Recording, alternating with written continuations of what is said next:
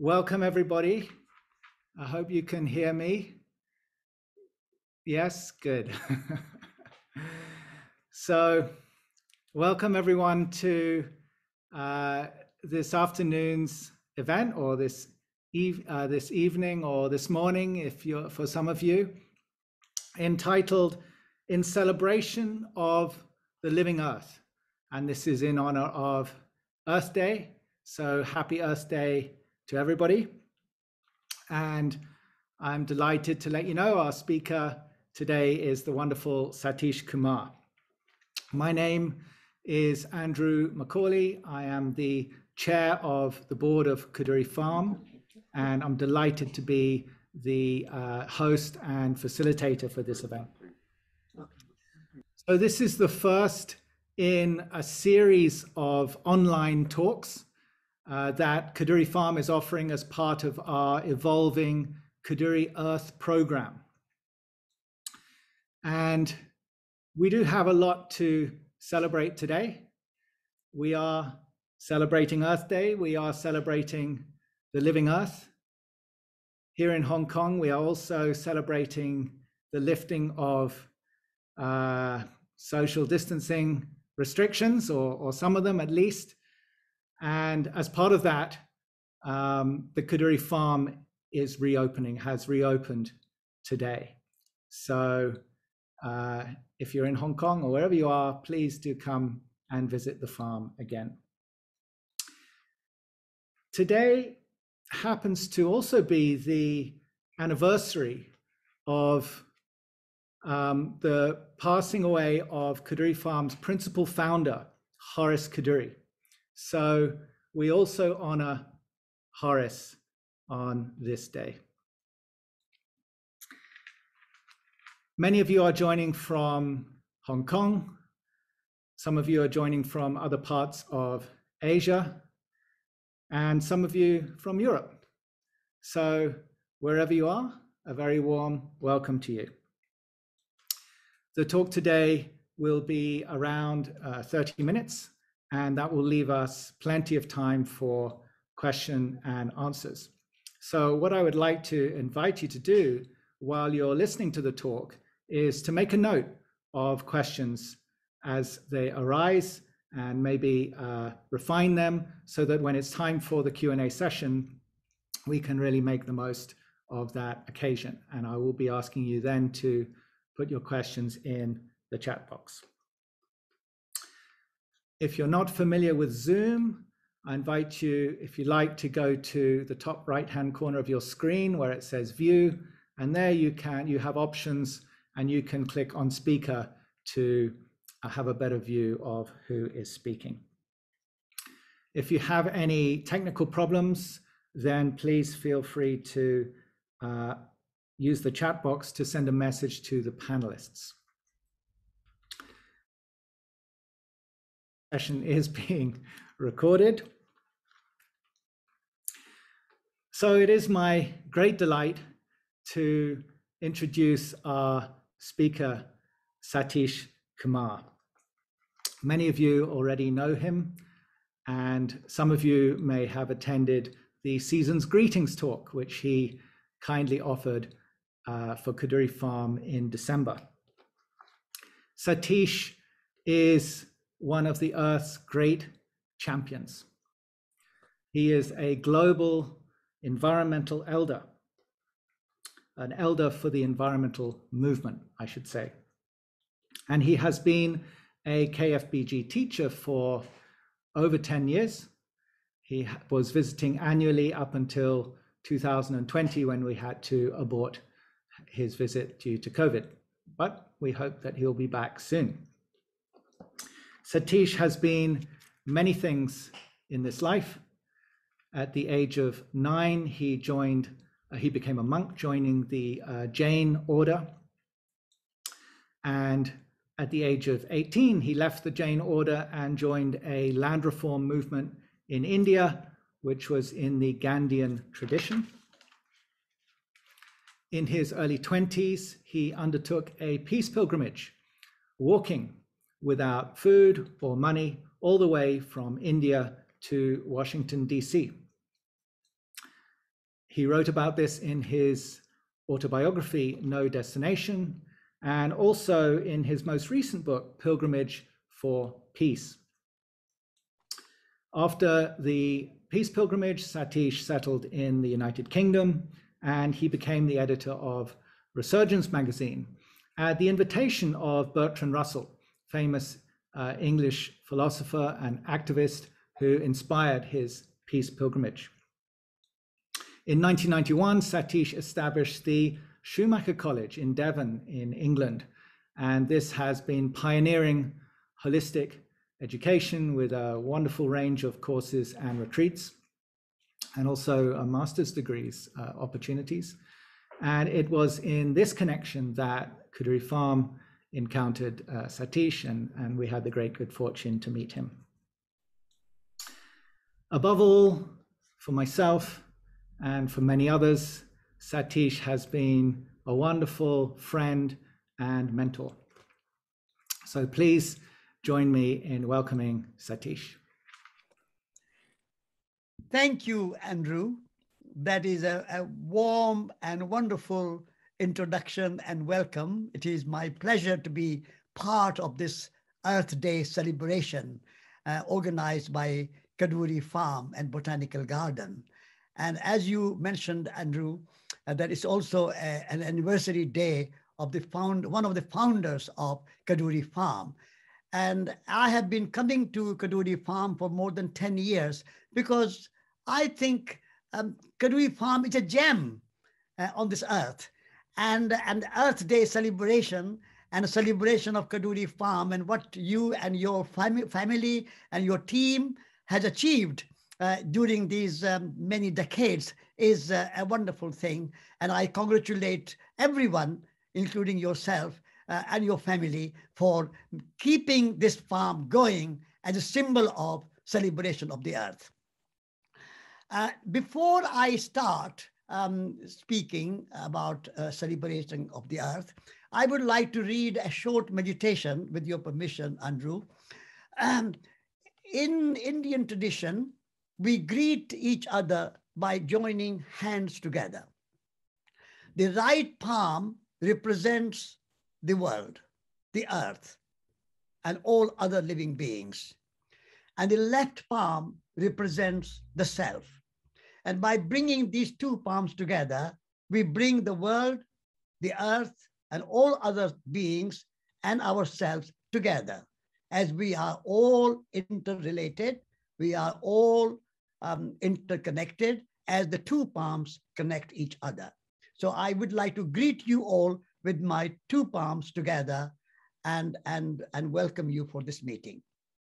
I will read this meditation, which is a kind of celebration of the earth and particularly the unity of life. Let's bow to sacred earth, sacred soil, sacred universe, and sacred life. We see all beings in us. We see whole universe in ourselves and ourselves in the whole universe. Each one of us are a microcosm of macrocosm. Cosmos is our country. The planet Earth is our common home. Nature is our nationality, and love is our true religion. All living beings are sustained by the same breath of life. Thus, we are all connected. We are all related. We are interbeings. We all share a single origin. Unity and diversity dance together. All our thriving is mutual. When separation and divisions end, suffering ceases. We go beyond right and wrong, beyond good and bad, and then we bow to the unity of life. We bow to the diversity of forms. We bow to the sacred, to life, to the earth, to the universe. Please breathe in, breathe out, smile, relax, and let go. Let go of all anxieties, attachments, fears, anger, and ego. Please feel at home on this planet Earth, in the bosom of our Mother Nature and Mother Earth. Thank you.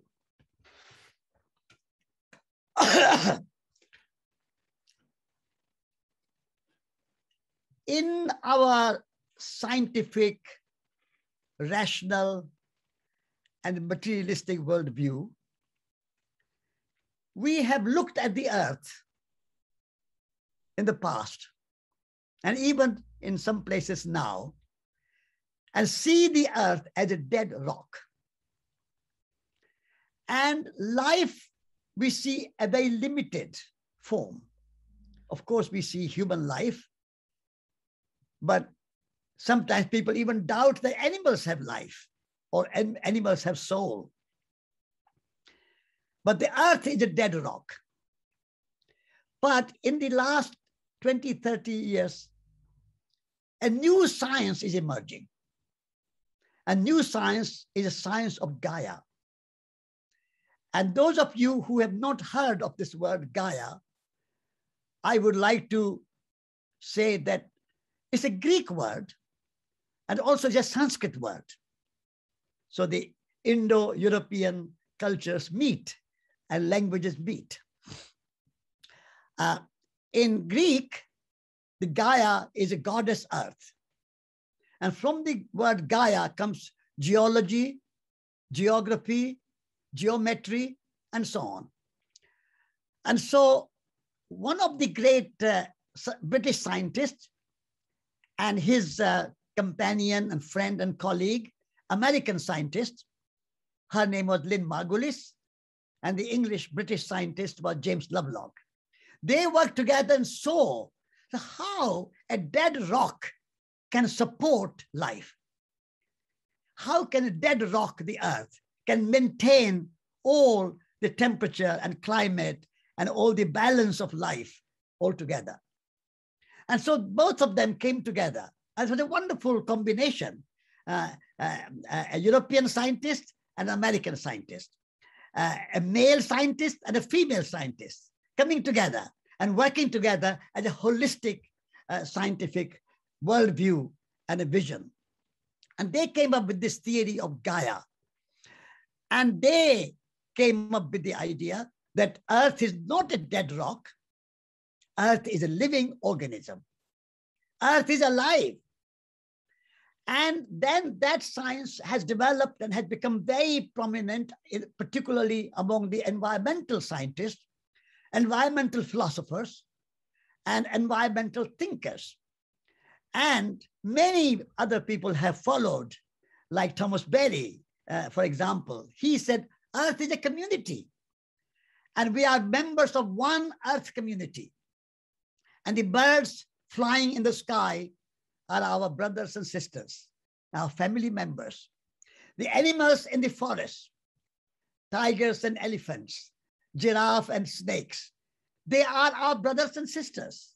The trees and the rivers and the oceans, all living beings are our brothers and sisters. This is the Earth community. What Aldo Leopold, a great American writer, called biotic community, and Thomas Berry called it the Earth community. The moment you see Earth as a family, Earth as a community, and the Earth as a living organism, Earth is alive, then nature becomes a different phenomena. Nature is no longer separate from us. The old scientific worldview has seen nature and humans as separate. Nature out there, the mountains, the forests, the rivers, the animals, the birds, and we humans separate. And then first we have this dualistic phenomena, dualistic thinking, dualistic philosophy, and dualistic science, that nature is separate, humans are separate. And then we say humans have dominion over the earth. Humans have control over the earth.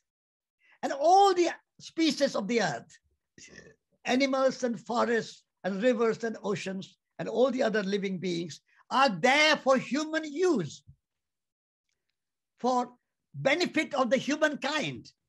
And not only all humankind, but some special top class, wealthy, privileged, and rich humankind. So this exploitation and domination of nature has come from this idea of separation from nature. But James Lovelock and Lynn Margulis and Thomas Berry and Aldo Leopold, these wonderful scientists have come with the idea that nature and humans are not separate. If we go to the idea of evolution, we all share single origin. We all come from the Big Bang. At that time, there was no forest, there were no animals, there were no birds, there were no humans, only gases. Then after millions and billions of years, maybe water emerged. And then after billions of years, some vegetation. And after billions of years, some moving creatures, some insects, and finally animals and humans. So all natural phenomena, mountains and forests, rivers and oceans, animals and birds and insects, they are our ancestors. And so this is the link, the single origin that we have, which makes us all one and united. And everything is made of basic elements.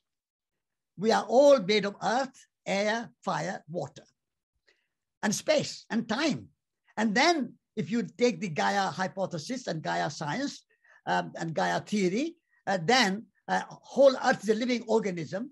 And therefore, we are made of consciousness. We are made of spirit. So nature is intelligent. Nature has consciousness. And this is a kind of scientist like Rupert Sheldrake, who have come up with the idea of morphic resonance. So the nature has a memory. Nature has intelligence. And this is, scientists are coming with this idea, which has been there among spiritual, religious, artistic, philosophers, and poets. If you take William Blake, for example, he said, nature is imagination itself. Now, that's imagination cannot be a part of a dead rock. So William Blake understood the living quality and the living nature and the conscious nature and the intelligent nature. But the scientists who can only measure, and they think that what cannot be measured does not exist. Only thing what can be measured exists. So it's a measurement is a matter. Measure and matter and meter come from the same root. And so when you say only what exists is matter, which can be measured and nothing else, then you become materialist. There is no spirituality, there is no consciousness, there is no soul, there is no spirit, only matter. But, and even Shakespeare, in the English great playwright and poet, Shakespeare, he understood the living quality of nature, and that is that tongues in trees speak to us. They may not speak in English, but they speak in tree English. So we have to learn to listen to the trees, tongues in trees, and books in running brooks. Shakespeare says that books are not what you see on your bookshelf printed on a piece of paper, but the nature is a living book. Books in running brooks. So the book of nature is the greatest book. And Shakespeare says further that the sermons in stones are not just dead rock without any life. They teach us sermons. You don't have to go to a church on Sunday or a temple or a mosque or a synagogue to find spiritual teachings. You sit and observe the rocks and listen to the rocks. And they are giving you the sermon of resilience. and the sermon of patience, and the sermon of wisdom, and the sermon of love. So that's the kind of understanding that poets had. So tongues in trees, books in running brooks, sermons in stones, and good in everything. That is a kind of tradition which now scientists are embracing. And of course, as I mentioned, the word Gaia also appears in Sanskrit. And one of the greatest mantra of the Indian tradition and the Hindu culture is Gayatri mantra. The word Gaia mantra, Gaia is in the mantra, Gayatri mantra. And the tree means something which saves us, which sustains us, which nurtures us and nourishes us. That's a tree, trata, tree. So this is also goddess Gaia that sustains us and nourishes us. And in the Sanskrit and Hindu philosophy, the word Gaia is not limited to just the living earth. Gaia is cosmic reality.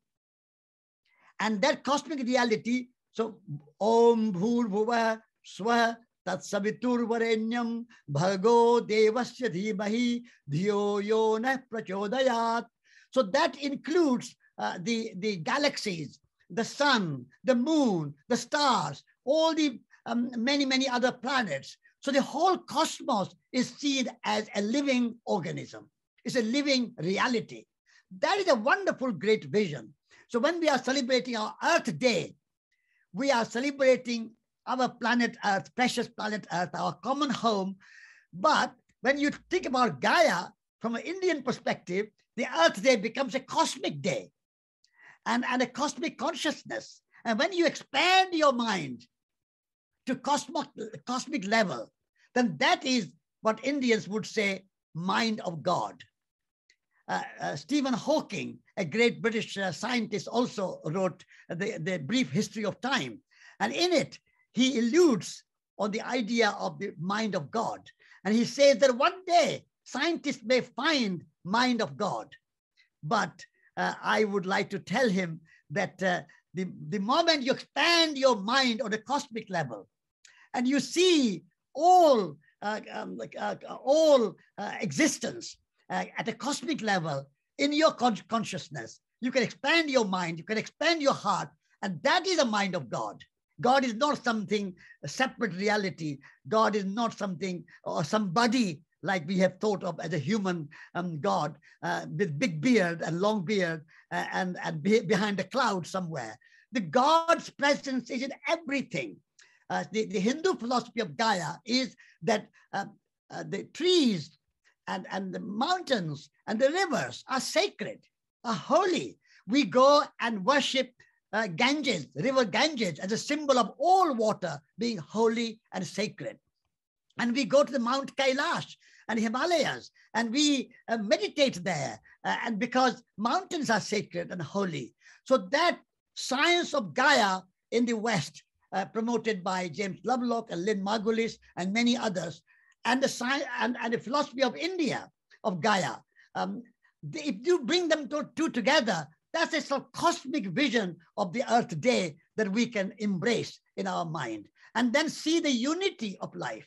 We are all one, and then we can celebrate the diversity, biodiversity, cultural diversity, linguistic diversity, religious diversity, political diversity. So the Gaia and Earth celebration and the celebration of the Earth is to celebrate the diversity of life.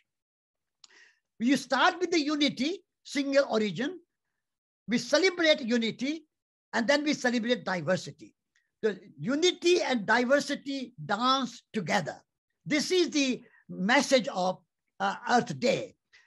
Unless we have a diversity and we celebrate diversity and we turn diversity into division and into conflicts, then problems begin. So even among humans, we have created so much division instead of diversity. So we fight in the name of nationality. We have this war going on in Ukraine and Russia.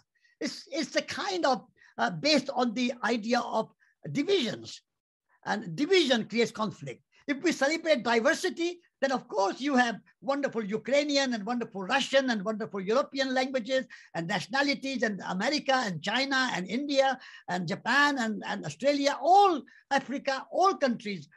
They have their own beauty, they have their own grace, they have their own contribution to make. So let us celebrate diversity and not turn diversity into divisions and conflicts and wars and exploitation and domination. That is the true message of the Earth Day. If we can celebrate Earth Day in this holistic way, then I think we can resolve many of our problems which we face today. Climate change and global warming is one of the highlight of our problems and a kind of headline problems. But behind that, our oceans are being polluted with lots of plastic. Our air is polluted. Our soil is being polluted with chemicals and fertilizers and pesticides and herbicides and whatnot. And many other biodiversity diminishing. And also among humans, poverty, inequality, injustice, social injustice. All these problems can be addressed by celebrating our earth and celebrating the diversity of the earth and celebrating the unity of the earth. And if we can do that, then I think we can start a new beginning, a new journey towards a joyful life, which is possible. We can do, it's a journey. There's no destination. There's no fixed point where we can say that now we have arrived to a utopia. There's no utopia. Earth Day is a symbol of pilgrimage, a symbol of journey, a symbol of moving towards embracing the unity and diversity and being more gracious towards the earth and celebrating the graciousness of the earth. So we move from glamorous to gracious. The modern society, the industrial consumer and a more production, consumption, economic growth oriented society had moved more towards glamour, show, and a kind of extravagance and wastefulness, and that has created pollution. If we move away from that glamorous and living standards idea to more gracious, simple, elegant, and a wonderful life, joyful life, it can be abundant. Nature is abundant. There is no shortage of anything in nature. But we humans, in our mistaken view of nature and seeing Earth as a dead rock and just to exploit for human benefit, and the only purpose of life is to have more production, more consumption, and that's all human beings become the resource for the economy. That worldview has been challenged by this new science of Gaia. So in these few words, I would like to invite you to study Gaia, understand Gaia, and you are going to get next week another talk about Gaia from my colleague and friend Stefan Harding, and he will speak more because he's a scientist. I'm more philosopher and he's a scientist. So Stefan will explain more, but I would like to say, let us celebrate Gaia, let us celebrate Earth and be in tune with the earth, in tune with Gaia, in harmony with Gaia. And Gaia is a wonderful mother. We look after her and she looks after us. So with the comments, I would like to invite you to ask some questions. And I would like to thank Kadoorie Farm and the Kadoorie Earth Program for inviting me to give this contribution. And I would like to thank all Kadoorie team for this opportunity. Thank you. Thank you very much, Satish. Thank you for sharing your wisdom and your enthusiasm. And I learned a new word today, tree English. I'm sure you're quite fluent in tree English. Yes, I speak with trees and listen to trees.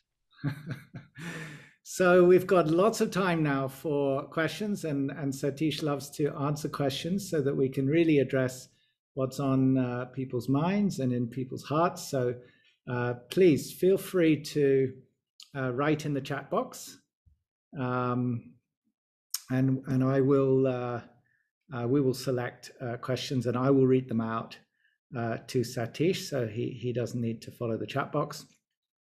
And perhaps while you're continuing to reflect and think about what you want to put in the chat box, and once again, please feel free to go right ahead now. Maybe I'll ask a question. Satish, you talk about expanding the mind and having this feeling of celebration. But life is full of so many distractions. So what's the best way to cultivate those feelings and to expand one's mind, would you say? Yes, Andrew. The thing is that every day we need to come back to our source, the inner source, in order to address the questions of the earth, society. We need to start with ourselves. Mahatma Gandhi always talked, he was a great activist. He worked for the well-being of society and freedom and independence, as everybody knows. But his message was, be the change that you want to see in the world. You start with yourself, because you are a microcosm of macrocosm. I am a microcosm of macrocosm, all of us. And so when we begin with ourselves, and we have all the resources available to us, we don't have to go for anything, for a shopping center to buy. Our imagination, our creativity, our compassion, our love, our generosity, all these wonderful qualities that we have, and they are in abundance. So if we cultivate these qualities through our meditation, through our being in nature, touching the earth, and you have a Kadoorie farm, which is a wonderful example. I would like to see everybody being in touch with the soil every day. Don't worry too much, big problems. Start with small problem. How can I make a difference myself today? If we all, 8 billion people, start with ourselves, and 8 billion people do something different, something more gracious, something more creative, something more earth-centered and nature-centered, then I think world will be a different place. So each one of us need to start with ourselves. Then, of course, we don't stop there, because we are not as separate, isolated individuals or separate beings. We start to communicate what we are doing. As you are doing, organizing this earth talks and a program of talks and Kadoorie farm, communicate your ideas through art, through music, through poetry, through speaking, through doing, through making. Only through communication we can transform the world.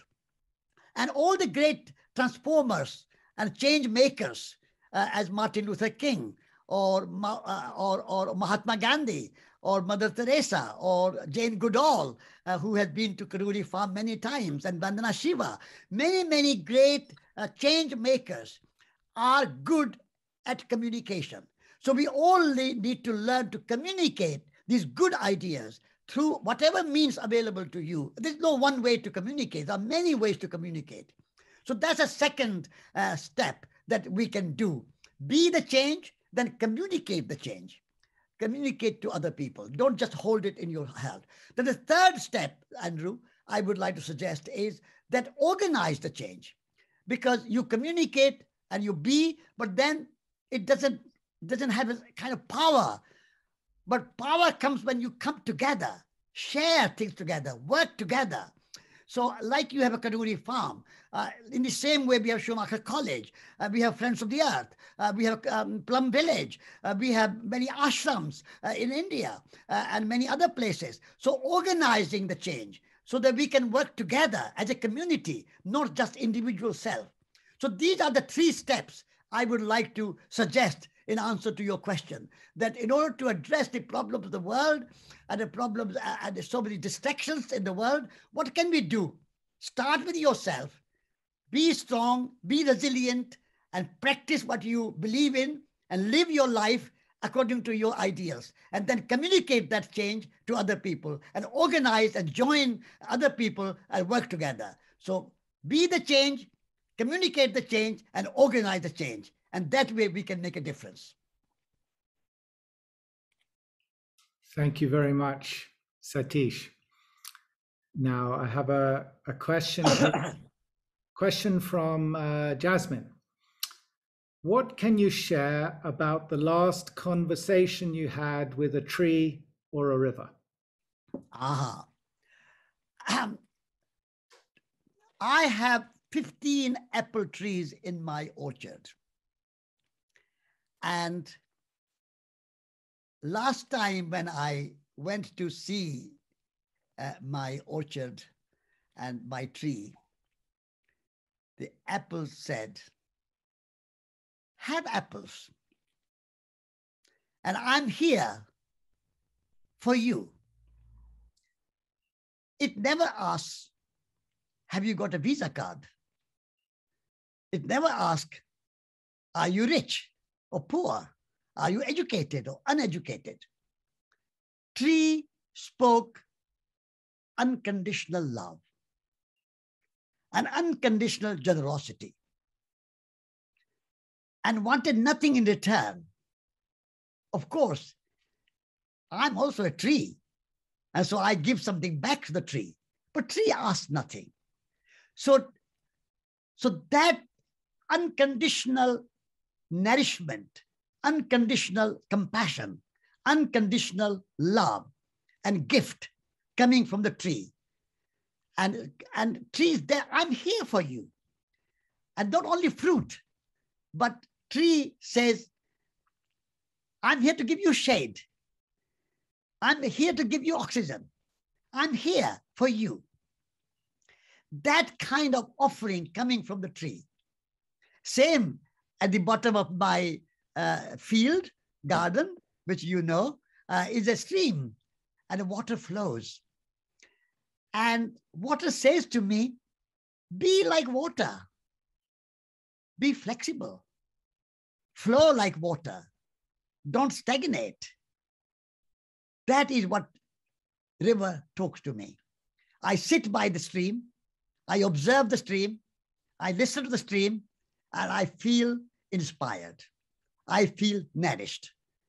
The trees and the rivers are my teachers. Nature is the greatest teacher. Nature is my mentor. When I sit under the tree and by the river, I feel nourished. Buddha sat under a tree and Buddha talked with the tree, and tree helped him to be enlightened. And many, many great teachers in India, they sit by the bank of the river Ganges, and Ganges tells them the lessons of freedom and flow and flexibility and nourishment and quenching the thirst of all living beings. If we can learn to live like water, and if we can learn to live like a tree, they are our teachers. We will be very happy.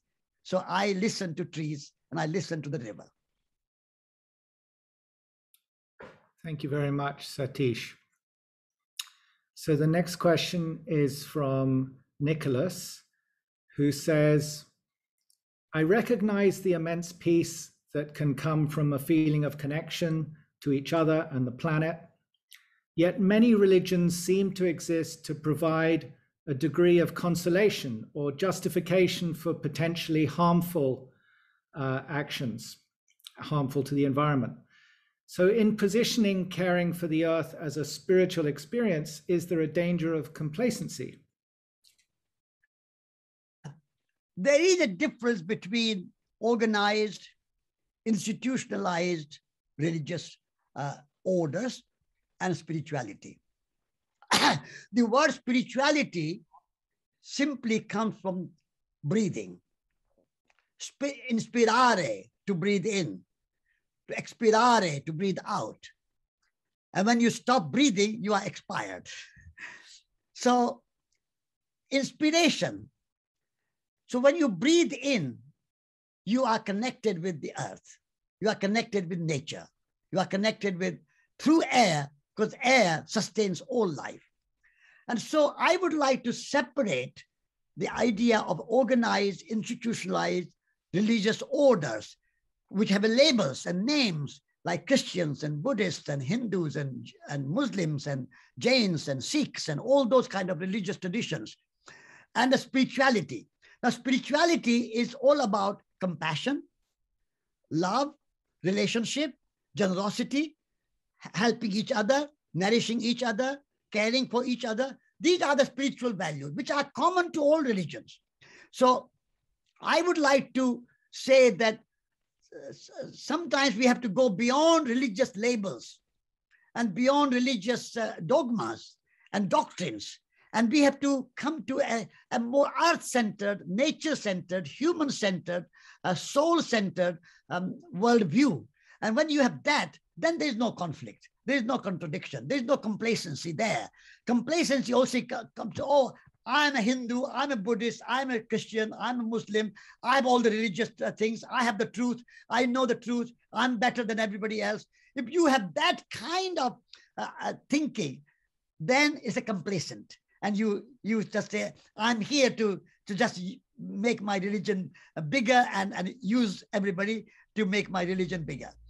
So that complacency comes only when you are stuck in a dogma. But when you are connecting with the spirit and connecting the nature spirit, human spirit, and all spiritual dimensions, as I mentioned, then there's no complacency because you are all the time a pilgrim. You are all the time on a journey of transformation.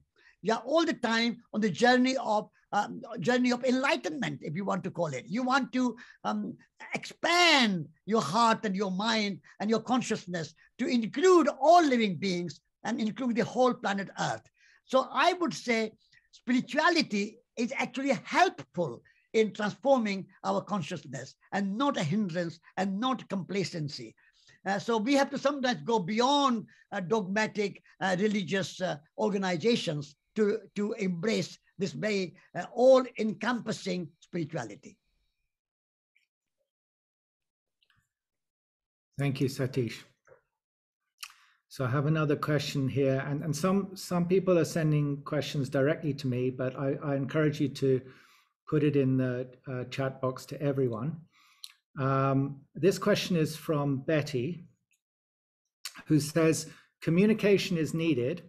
However, in Hong Kong right now, there's a lot of poverty and poor people can't make time for their inner self. So what will be the way to assist them? There are two kinds of poverty: physical poverty and a spiritual poverty. So we must not think only about physical poverty, and also we should not think always putting poor down. Physical poverty is a result of lack of compassion, a lack of sharing. So if we can cultivate our compassion and cultivate our sharing and our relationship with each other, then we need not have any poverty. There is no shortage of anything. As I talked about trees, if you plant one seed in the ground, you get 1,000 apples from one seed. Earth is abundant. Earth is generous.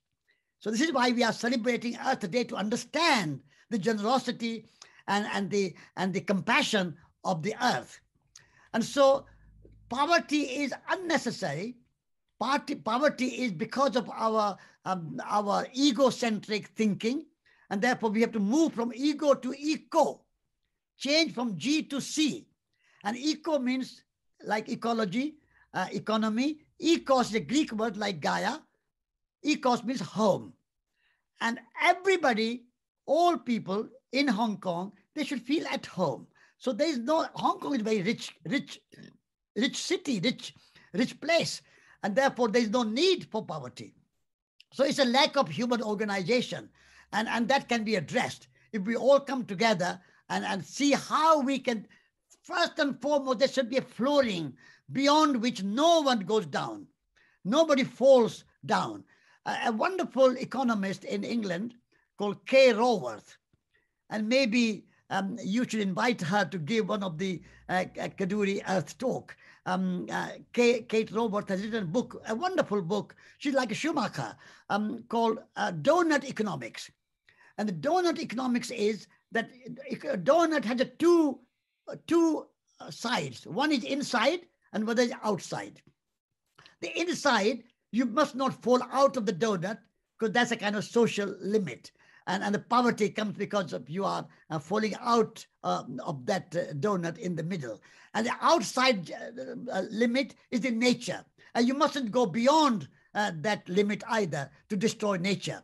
So if we can create a donut economics, then I think even in Hong Kong, which is not lacking any wealth or trade or anything like that, you can create a better society.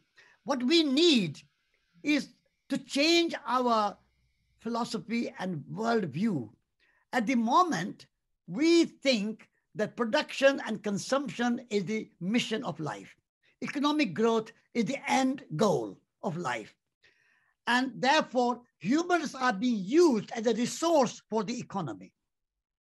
If you go to a business house, you will find every business house has a department called HR. HR stands for human resources.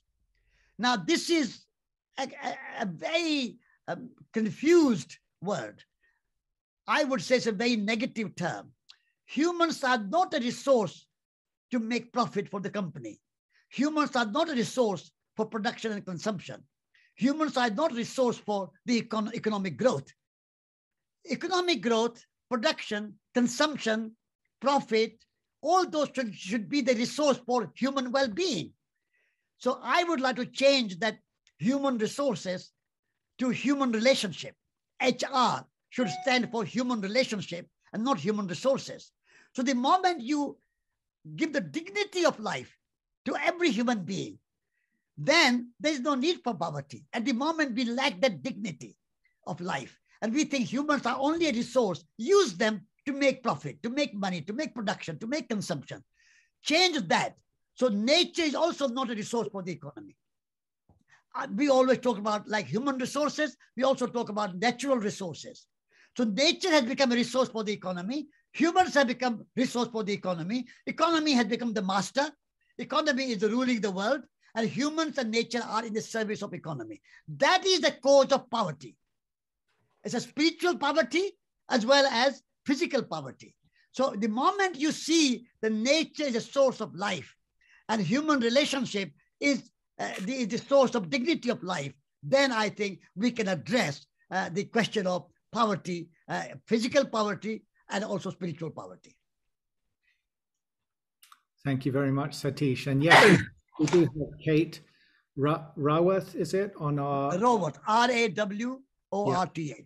She is on our list, and she's very busy though, so we may need you to give her a nudge. Whenever okay, I'll be happy to help you. Whenever we need to find a speaker or a teacher for the farm, we ask Satish to give them a nudge, and this is the way they come. So that we have a lot of farm staff and volunteers on this in this event. So please do come forward with some questions. And I see one has just come in from Wong. The slogan "Save the Earth" somehow creates a feeling that we humans can save the Earth. But in fact, the Earth can do well without humans. Can you suggest a better slogan? Yes. I would say serve the Earth is a better slogan. Serve the Earth. We are in the service of life. And the Earth is a symbol of life. So serve the Earth, serve life, serve each other, and then there is no superiority. At the moment, we think that Earth and nature has a value only in terms of how useful it is for humans. So we value nature, and therefore we want to say we save the Earth because this is our resource, and therefore we have to save the earth. But the moment you say that earth has intrinsic value, nature has intrinsic value, nature and earth and forest and mountains and rivers and animals are not valued in terms of their usefulness to humans, then your save the earth will change. And we will say that we are the earth. And by looking after the earth, we are looking after ourselves. You cannot have healthy people on a sick planet. In order to have health for humans, we need to have a healthy planet, healthy earth. And therefore, our work is to serve the earth, be the good servants of the earth, a good carer of the soil. A gardener, a great good gardener, is a servant of the soil. I have 2 acres of garden, and I go there and I revere the earth, and I revere the soil, and I revere the seeds. So that reverence is the quality that we have to cultivate, reverence for the earth. And when you have reverence for the earth, then you are in the service of humanity, in the service of the planet Earth, in the service of the forest. You look after, you care for each other. So for example, if you have a family, you look after your family. Earth is a family. So you look after each other. You don't say that I'm going to save my family. Say, I'm going to be part of my family. I'm going to be an intrinsic part of family. So that feeling one with the earth is to serve the earth, serve the humanity, serve the mountains and forests and rivers. And this is why I say, consider the earth as sacred. Earth is sacred. Mountains are sacred. Life is sacred. Holy rivers, holy mountains. And this is what William Blake said, holy universe. William Blake termed universe as holy. The moment you have a holy earth, then you are not thinking, I'm a superior, I'm better, I can control, I can manage, and I can save the earth. Who are we? We are not in charge of the earth. We are an integral part of the earth. The moment you have that integral part of the earth idea, then you are not savior, you are a servant of the earth. So I would suggest slogan, serve the earth, not save the earth. That's wonderful. Thank you. Serve the earth. We'll remember that one. And here's a great question from Lynn. It's great to connect to nature, as you mentioned. However, as countries prioritize development, more natural habitat as well as farmland is engulfed by urbanization. So our access to nature in the cities is getting more limited. How can governments resolve this fight over land between urbanization and nature preservation? Yes. I would suggest that the person who was asking this question read my book, Elegant Simplicity. I have suggested that in order to stop this kind of unlimited growth of urbanization and development, more roads, more railways, more airports, more seaports, more high-rise buildings, more shopping centers, unending, no end. So I would like to have an elegant simplicity in our urban design, where we live modestly. Of course, we have a nice, beautifully built house, but should be handcrafted. So we need to bring more handcrafted work in buildings and in production and consumption. Because when you make something by hand, then it's limited. You make something beautiful. You make something with love. And therefore, you don't make this ugly development of high-rise buildings and more roads and more railways and more airports and take from nature. So we need elegant simplicity. And we need urban design, which is nature and culture danced together. At the moment, like central Hong Kong has 2 parts. I love Hong Kong, and there are many mountains and the farms and the waterways and the beaches and so on, beautiful parts. But the central Hong Kong has put nature out into exile. There is no room for nature in central Hong Kong.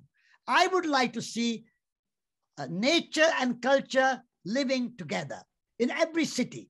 The city should have lots of urban farms, lots of gardens, lots of parks, lots of even...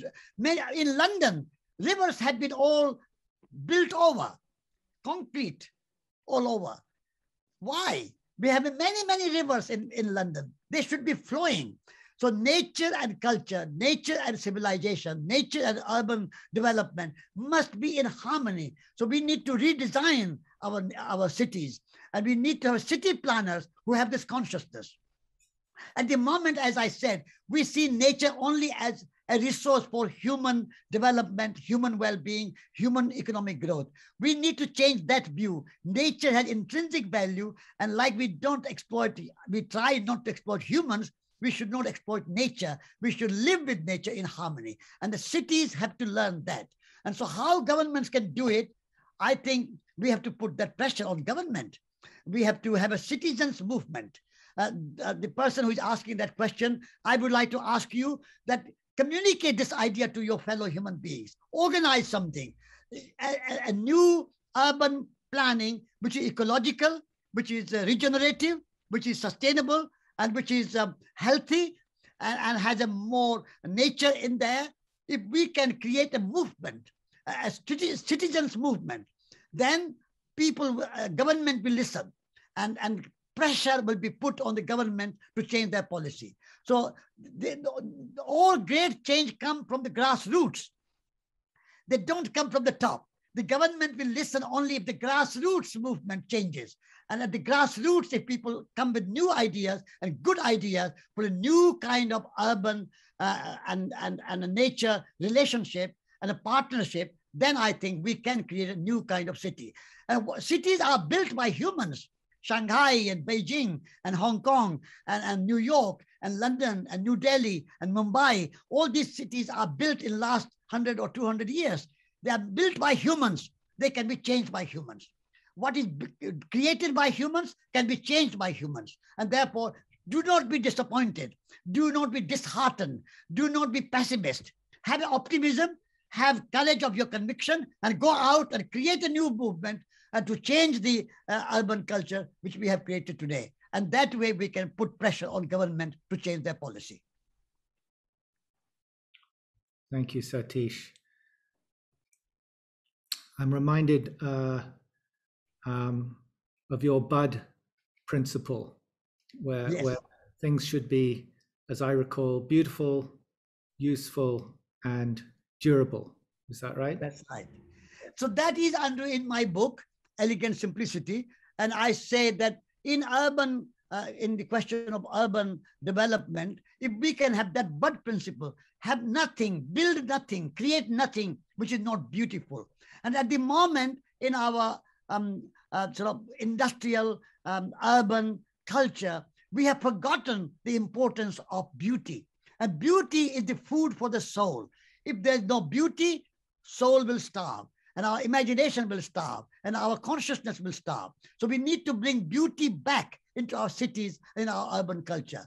But beauty alone is not enough. Everything what we make beautiful should also be useful, and they should be durable, they should be sustainable, long-lasting, lifelong products.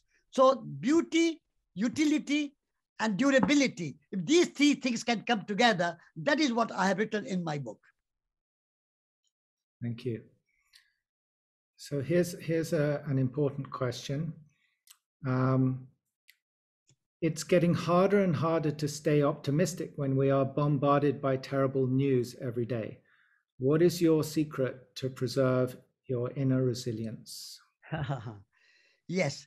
If you want to be an activist, you cannot afford to be a pessimist. To be an activist, you have to be an optimist. Because if you are pessimist, you give up. You say, nothing can change, nothing can happen. What can I do? Taking apart everything, news is so bad. So the world is not only what you read in the newspaper. World is not only what you hear on the radio. World is not only what you watch on television. There are many, many wonderful changes and good things are going on in the world, which are not in the news, which are not on a radio or television, but they are happening. Millions of mothers are looking after children. Millions of activists are serving the earth and conservation movement. Millions of people are engaged in nursing the old and the sick and the babies. Millions of teachers are teaching spiritual teachings and practicing yoga. Millions of poets and painters and artists are doing wonderful work. And there are millions of people, farmers, small farmers in small villages are growing good food and looking after their families. So I'm an optimist. Things can change and things have changed. So you have to be looking up at the examples of Martin Luther King, for example. If he was a pessimist, he would not have done anything. I had a great honor and privilege of meeting Martin Luther King. And he was the embodiment of love, but he was a radical. And he went to prison for 29 times. Can you imagine? If he was a pessimist, will he go to prison for 29 times to end the racism and racial discrimination in the United States? And now, after putting him in jail, the US government for 29 times, now Biden, president, in the White House, he has put a statue, an image statue of Martin Luther King in the White House in the Oval Office. So things have changed a little bit. Obama could become president. You could not have thought of somebody like Obama becoming president. So things can change. Things have changed. Things will change. Keep your heart, keep your optimism, and be an activist. To be an activist, you have to be an optimist. You cannot be a pessimist and be an activist. You can be a journalist or you can be something else, but not an activist. And I'm an activist. I started, as you mentioned, Andrew, at the age 18 as a Gandhian activist with Vinoba Bhave and land reform. 4 million acres of land were given in donation to Vinoba for the distribution to the poor landless. That could not have happened if Vinoba Bhave was a pessimist. So Berlin Wall came down, apartheid came down. If Nelson Mandela was a pessimist, he would not have spent 27 years in prison. He was an optimist. And in the end, apartheid came to an end, and Nelson Mandela was president of New South Africa. So I take these examples as my inspiration, and I want to remain an activist up to the last breath of my life. Thank you, Satish. It's amazing how your optimism and activism only increases with time. Thank you. So here's a question from Sui Fa, if I'm pronouncing that correctly. It's a variation on an earlier question. How do we cultivate reverence for Gaia and recognize Gaia's sacredness? How can we counter the dominion over Gaia? Yes, yes. In order to cultivate reverence for Gaia and reverence for all life and consider the sense of the sacred, you have to cultivate love in your heart. Love is the answer to all your questions. If you have a love for the earth, love for nature, love for the forest, love for humans, love for the art, love for the craft, love for the soil, whatever you are in touch with, love is the source of the sense of the sacred. Love is the source of identity with nature. We are one, and therefore I love. So I would say how you cultivate that love. Just say, go out in nature, sit under a tree, sit by the river, observe nature, walk in nature. I am at the moment walking in my vale, and I see the bluebells, carpet of bluebells, interspersed with primroses, interspersed with ramson, the wild garlic, ransom. All these things, when I see how this beauty and this creativity of nature what more can I have? What else can I have than reverence and love and awe and wonder and amazement? So marry yourself to amazement. Marry yourself to the wonder of nature and cultivate love in your heart. And the moment you have that love, deep and profound love in your heart for nature, for creatures, for forests, for flowers, for everything, birds, whatever it is there, you will be able to cultivate. And it's not a one-day process. It's a journey. You have to go day by day, step by step. Every day you cultivate. How do you learn to play music?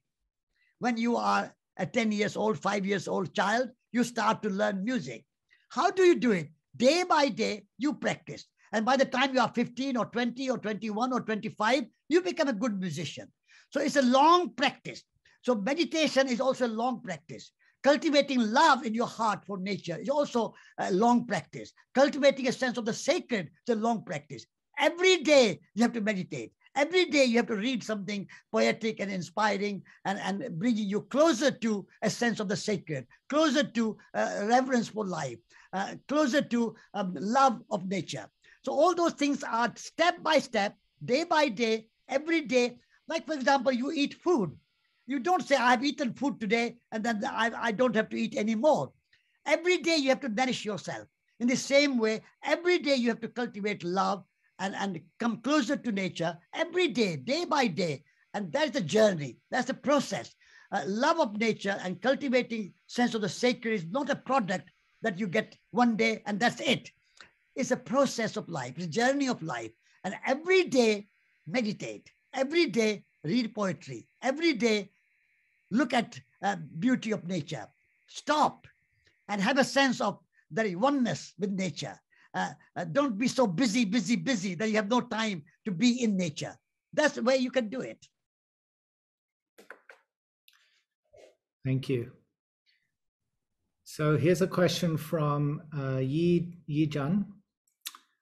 I'm a little bit worried about the fad in developing renewable, the fad in developing renewable energy will blind people to other solutions, such as reusing and cultivating good spiritual qualities. Am I thinking too much and worrying too much? Yes, I don't think you are worrying too much. I think there's a limit to the amount of that renewable energy we can produce.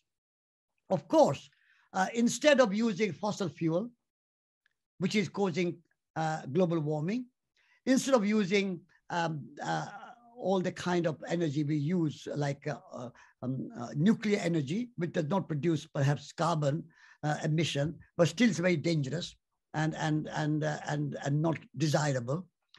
It is better to use solar energy, wind energy, but modestly and moderation. If you put solar panels on the roof, it's okay, because the roof can collect sun energy and use certain amount of electricity in your house. In the same way, certain amount of water, and you can collect water from your roof or collect water from here and there and use energy of the water. You can use certain amount of wind energy, but moderation is important. We cannot just put a whole field after field after field of solar panels. We cannot put windmills all over our landscape. It will be, I talked about beauty. We also need to preserve the beauty of the earth. We cannot use the earth just for our windmills and our solar panels and our need for energy. And what are we using that energy for? We are using energy for more production, more consumption. How much production consumption do we need? Production and consumption has become a goal in itself. And so we need to change that and say that we need moderate amount of production and consumption and human energy, energy of our body, that is abundant. 8 billion people. We have stopped using our human energy. We don't build houses. We don't cultivate fields. We don't make clothes. We don't make shoes. We don't make furniture. We are not using human energy. I think that's a waste of human energy. energy. We are not using it. So I would like to see that we need to bring back use of hands. At the moment, our hands, we use them for a kind of smartphone and two thumbs, or maybe a computer keyboard. Otherwise, we have no use of our hands. What are we doing with our hands? And so if we use our hands and use our human energy to cultivate, to produce, to build, then I think we will use moderate amount of wind power, moderate amount of solar energy, and that will be a good balance. So I'm in favor of renewable energy, but with moderation. And I'm in favor of using more human energy. At the moment, we are trying to produce robots. If you produce 8 billion robots instead of 8 billion humans, how much energy are you going to use for that? So why do we need robots when humans can build and make and serve each other and look after each other? So we need to reduce our demand of energy, and efficiency is more important. So use energy efficiently and use less and use human energy more. And that way we can create a balance. Thank you. So you're not worrying too much. Your worry is quite right. And I'll add that if everybody in the world had the same amount of energy as you, Satish, I think all our energy problems would be solved.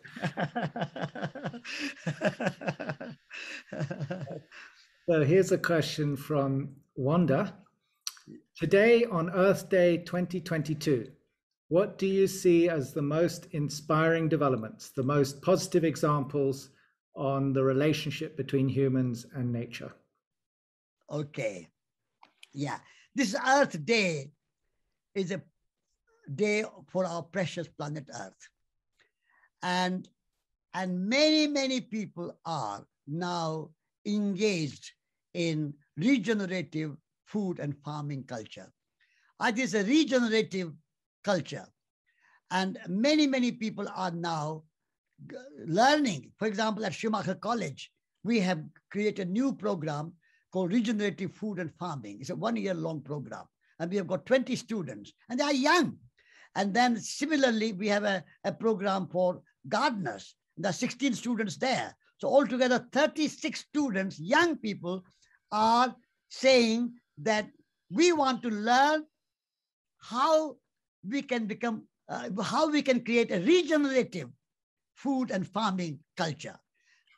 So at the moment, that is a most beautiful development and a most beautiful idea that young people are coming up with. And I attended Oxford Real Farming Conference. And there were many, many people who say, we want to cultivate food with love. Gardening and farming can become spiritual rather than just a commodity production. That is a new idea. That is a kind of wonderful idea.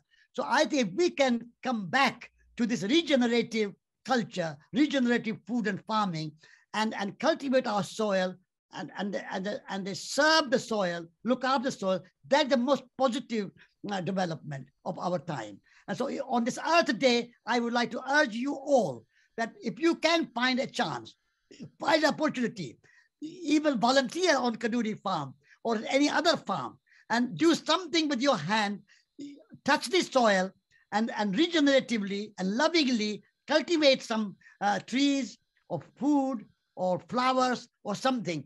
That is a new movement, and it's a wonderful movement. And I think on Earth Day, we should promote that. Thank you very much, Satish. So we have another question here, and this may be the last question. So this question is from Rachel. She says, in every era, there is transformation. And I feel like in our era, the world is being transformed into a virtual world with artificial intelligence, etc.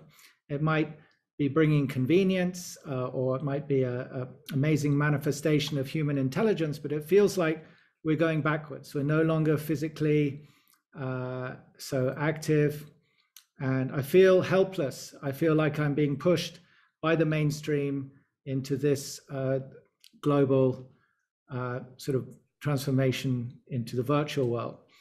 Some say this might be a spiritual elevation, as it means that we're moving into a more formless realm. But my heart does not feel good about this. So Satish, what are your thoughts on this? In the short answer is, I am not in favor of artificial intelligence, because humans have a lot of intelligence which is underused. Maybe 15 or 20% of our intelligence we use. 80%, 75%, 80% of our intelligence is unused, uncultivated, and we are wasting that. And then we are going for artificial intelligence. We are turning humans into robots. And robots, we are trying to make as humans so they can act like humans. This is not a spiritual path. I would like to see spiritual path following, where you can use your human intelligence not to create more production, more consumption, more exploitation of nature, more subjugation of nature, more controlling nature, because all this artificial intelligence and all the kind of technology, virtual world, is how we control nature, how we subjugate the earth.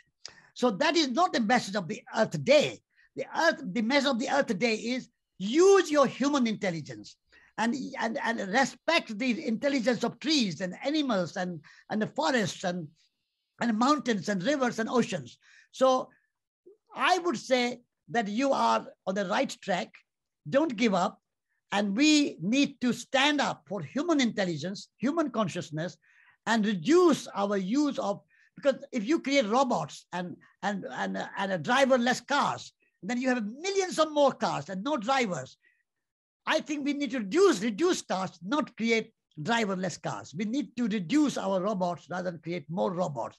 So creating a robotic society is not a message of the Earth Day. Earth Day stands for more regenerative, more cyclical economy. At the moment, this robotic artificial intelligence will lead to a more linear economy. You take from nature, make into robots, and then they are obsolete, throw them away. So the waste and pollution is the result of this kind of artificial intelligence and a virtual world. So if we want to have a more regenerative, more cyclical economy, more circular economy, where everything goes in the cycle, whatever comes from nature goes back to nature and regenerated, like nature regenerates, we become regenerative culture, then I think we can serve the earth. And that will be a good celebration of living earth. But robotic culture, virtual culture, that is not a celebration of the earth. So I would say on Earth Day, our message is to serve the earth and celebrate the integrity of the earth and the intelligence of humans and the earth. Thank you very much, Satish. So I think we're coming to the conclusion now, and I really want to thank you for your answers are so spontaneous and uplifting that I know they're coming from a higher intelligence. There's artificial intelligence and there's human intelligence, but then there's the higher intelligence. Absolutely, and absolutely. I would go for that higher intelligence rather than artificial intelligence. I would like to seek higher intelligence. Yeah. And really, it's a great privilege for us to witness this and to benefit from your wisdom. So I really thank you from the bottom of my heart. And please keep speaking and I hope you will visit us also soon. Yes. Hopefully this year or next year it will be possible. So thank you very much from all of us at Kadoorie Farm, and for all your support over the years as well. You've been our greatest supporter and yes, encouraging a lot of others to support us as well. So thank you very much. It has been my privilege and honor to be associated with Kadoorie Farm and the Kadoorie family, and personally with you, Andrew. And you have devoted your life to Kadoorie Farm and taking care of nature. And so you are a champion of Earth Day. So I thank you for giving me this opportunity. Thank you very much. I'm honored. And I want to thank each one of you for participating today and for your questions. It's been really wonderful to experience this. If you have any final comments, and I see some are coming in the chat box, please feel free to put them in, or any expressions of gratitude for Satish. A lot of expressions of gratitude coming in the chat box, and we will keep a copy of that. We will have some questions for all of you. There's a questionnaire that you'll be receiving shortly, and we would really appreciate it if you can give us some feedback so that we can refine and improve our Earth program. I also want to thank those of you who made donations. We are expanding our programs at the farm, and they will be put to very good use for the Earth. Please do stay in touch with Kadoorie Farm by visiting the website, where you can sign up to become a friend of KFBG or a member. And we're also on Facebook and Instagram. And you can find out details about upcoming talks in our Earth program as well. So as Satish mentioned, the next one in the series it's actually on May 27th with Stephen Harding, a Schumacher College teacher, and it will be entitled Gaia and the Health of Our Planet. So yeah, we'll be moving from the more philosophical to the more scientific, and back again, I expect. And Stefan is a wonderful speaker and teacher. We are hoping later this year that this Earth program will move into the how shall we say, the real realm, less virtual, and we do have plans even for a possible new venue, which we will be calling the Food Hub. So please stay posted, and we'll let you know on the website and other media as that develops. So all that remains for me to say is thank you very much, each one of you again. Happy Earth Day, and I look forward to seeing you again. And I would like to give the final word to Satish. Okay, I would like to, it's a more spiritual level, I would like to say, even those who do some harm to me, I wish them wisdom and happiness.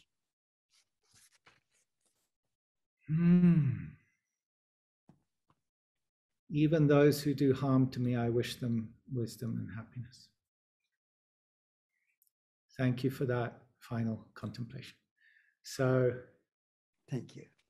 Blessings to everybody, and see you again. Thank you.